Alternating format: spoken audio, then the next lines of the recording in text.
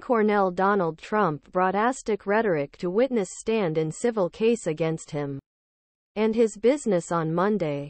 He spent his time on stand attacking New York Attorney General who filed case and judge who oversaw trial. Trump's expression at times mimicked his appearance on campaign trail. The former president has made the 4 criminal cases against him, along with New York Attorney General's civil case. A central part of his argument for re-election as president in 2024.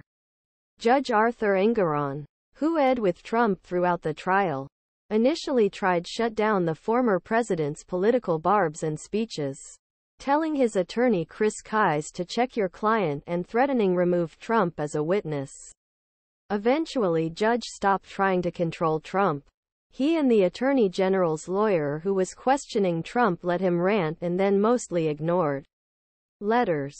The high-stakes legal case strikes at the heart of Trump's trademark real estate empire. The New York Attorney General's office said they would rest the case after Ivanka Trump's testimony on Wednesday. Here are some key takeaways from Trump's day at the podium. Trump's campaign is coming to the courtroom. The rhetoric the former president used from time to time while testifying may have been used in one of his rallies in front of his supporters.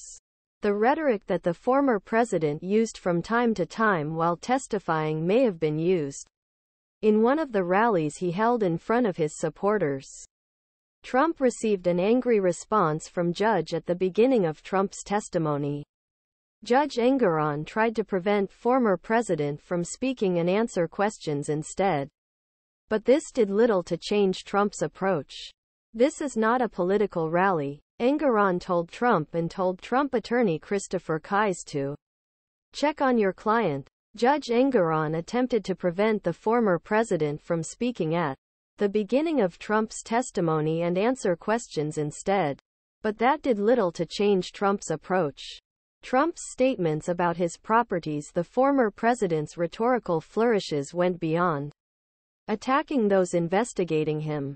He also took the opportunity to play the role of salesman and play his properties. Wallace got the answer to identify this valuation. I think it's between $1 billion and $1.5 billion. Trump replied.